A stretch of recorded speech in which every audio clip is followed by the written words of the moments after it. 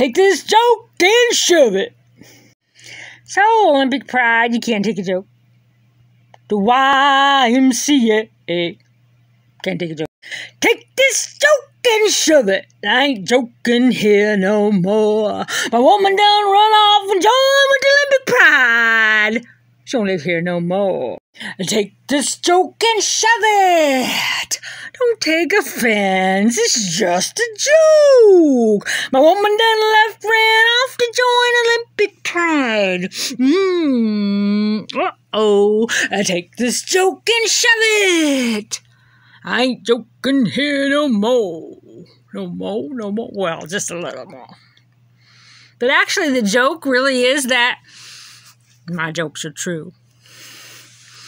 And the horror of it all, ain't a joking matter even if I look funny when I'm saying it. Might as well make fun of it. Might as well have some comic relief. The law don't apply. Human rights don't apply to me. Constitutional rights don't apply to any of those gals that went to Amy Sousa's, press conference. Take this joke and shove it.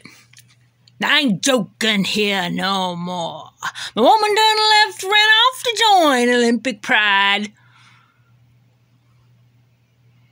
Okay, well, she didn't, because that wouldn't happen, and I wouldn't date someone that would be so, human rights violating, denying, and so, sacrilege against the actual values of Pride.